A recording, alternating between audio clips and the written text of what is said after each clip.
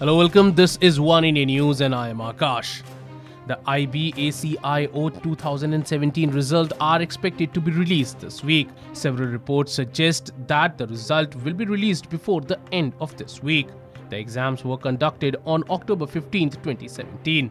Candidates are advised to keep checking the website for latest updates on examination and result. After candidates took to social media to complain about the examination question paper, the Ministry of Home Affairs released a notification on its official website regarding the evaluation of the IB ACIO Tier 1 2017 results. 4 questions have been cancelled as per the notification and would not be counted during the evaluation of the result. The result will be accordingly calculated based upon the performance of the remaining questions. Candidates who had appeared in the examination are further informed that the questions number 2, 24, 25 and 78 have been cancelled.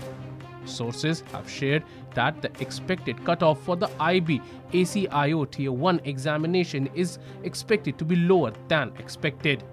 Candidates who will clear the Tier 1 examination would be called to appear for the Tier 2 examination, which is scheduled for January 7, 2018. The results, once declared, will be available on mha.nic.in. Well, that's all for now, but for more news and updates, log on to oneindia.com and please don't forget to like and share this video. Also, don't forget to subscribe to One India News channel.